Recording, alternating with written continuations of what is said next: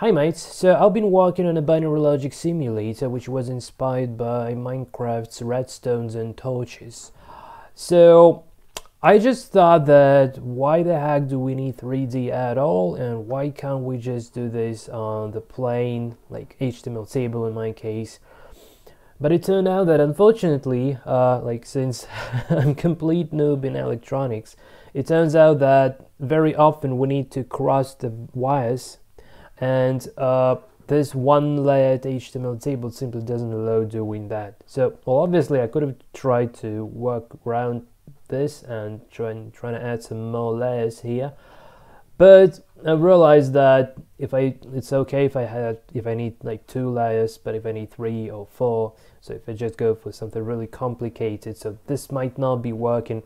Although I really like how it looks and how it works, so there were quite a few videos demonstrating this. It's not the topic for this one in particular, but it turns out that it's just not practical to build something. Even like the set reset latch already requires like the intersections of the wires, that this particular application is not able to provide this opportunity to design that thing, to actually to draw it here. So it turned out that the idea of having this 3D circuits as introduced in Minecraft makes absolutely perfect sense, and I just couldn't realize that at start, because ultimately we can do this like the layer, like the wire can go just like up and then like this, and then another wire can go like below that one, and so on. So we might have really complicated structures, which is really cool. So I didn't really ever think that one day I would need to like learn how the 3D graphics work and how to make a rasterizer, so this application that sort of transfers, like converts the data of the 3D object, like literally the coordinates of the vertices, into the two-dimensional projection, and this process is known as rasterization.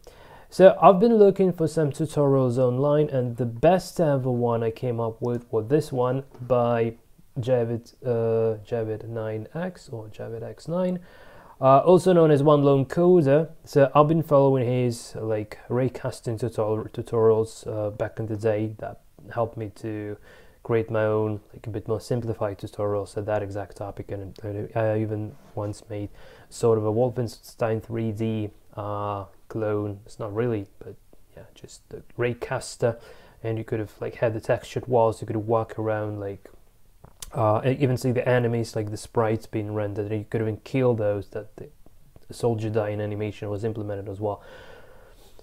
But this one is unlikely the raycasting. This rasterizer is the true 3D, like the true 3-dimensional sort of a thing.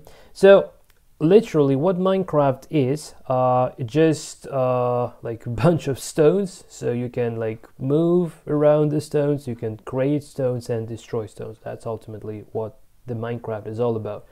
So obviously I would need to implement some logic to make the stones sort of like the wires that current can be flowing within.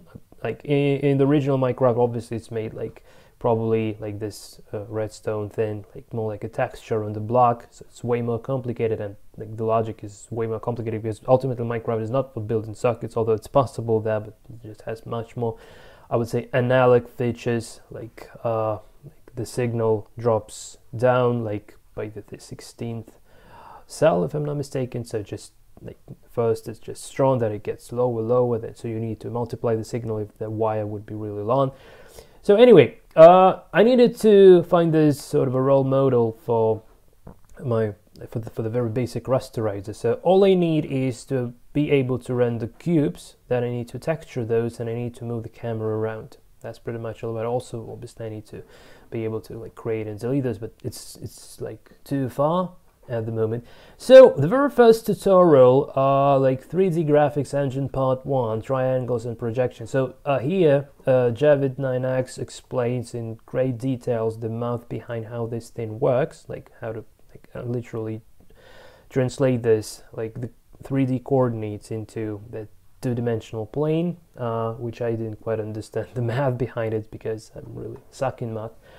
But anyway, the problem with this, look, it's perfect, apart one little thing. So it's written in C++ and it involves what he calls OLC game engine, if I'm not mistaken, which is his own library that I've created to render graphics in console on Windows. So there are some ports like SDL and OpenGL ports, like so you can run it on Linux. Like I would have need that if I wanted to.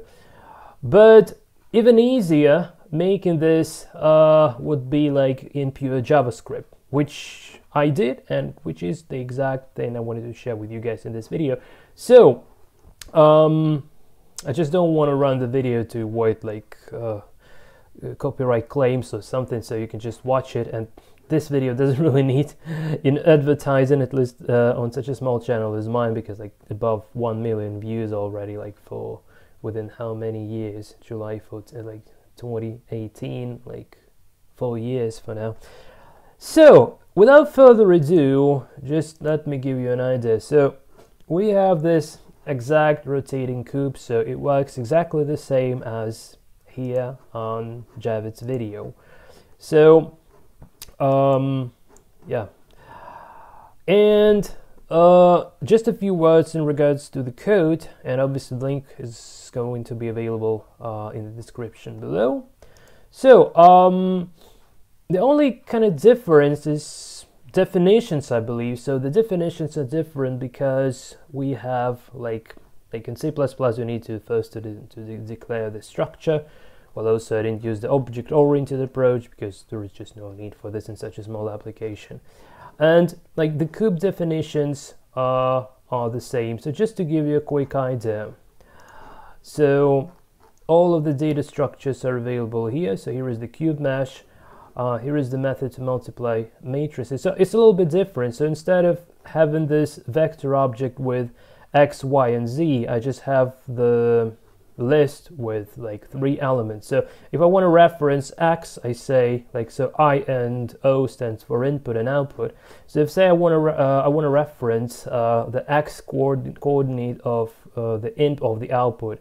So output indexed by 0, which gives the very first coordinate, like which is the x coordinate. So hopefully that makes sense. And the reason for doing this, because like objects in JavaScript are very slow, and since 3D graphics assuming that this is the software rendering, it just processing power consuming. So I try to make the data structures as fast as I could. So like using the plain arrays is just faster as opposed to like the objects. And although here probably like doesn't affect anything, but anyway, so this is probably the only difference, and everything else, like the rest of things, should be fairly the same. Well, I have the custom draw triangle because he was using the draw triangle from his OLC game engine. So here I'm just using the canvas element, like yeah, obviously I'm canvas, two-dimensional context, so doesn't require like video cards, I believe. So it should be like purely like software rendering, I believe. And what else? So this is pretty much all about it. So like a bit different definition for the angle change. So by minimizing this value, you can make it rotating slower, or by maximizing it might just rotates faster. The rotation matrices are the same, and yeah, so all the math, all the logic is literally a copy paste from his project, but just to make sure that just like compatible with JavaScript and with some somewhat a bit altered data structures that I have here. So not really about like being an original work or something. So it's absolutely kind of code monkey stuff. So just grab someone else's code for my own purposes. And I'm really like excited by this code because it's so small, it's so simple, it literally does like everything that I need. I'm going to follow the tutorials, like probably the next one as well, with the textures and moving the camera. I probably don't need some more complicated things, but if I do, I will also post some updates. So the least thing that I can do here is just to give a credit, which I do. So yeah, so that no one thinks that I'm so smart that I could have come up with this sort of a thing on my own. Obviously I couldn't. But yeah, from now on we can make use of, like, see how this very first tutorial kind of works without need to install C++, like doing all the things. You just can go to the link and just navigate there and just see this rotating cube. It's now it's not online yet. It's I would put this on GitHub and just update, so there would be a link in the description to both, to how this works and to the source code. This is it from my side, guys. Thanks for watching. See you later and cheers.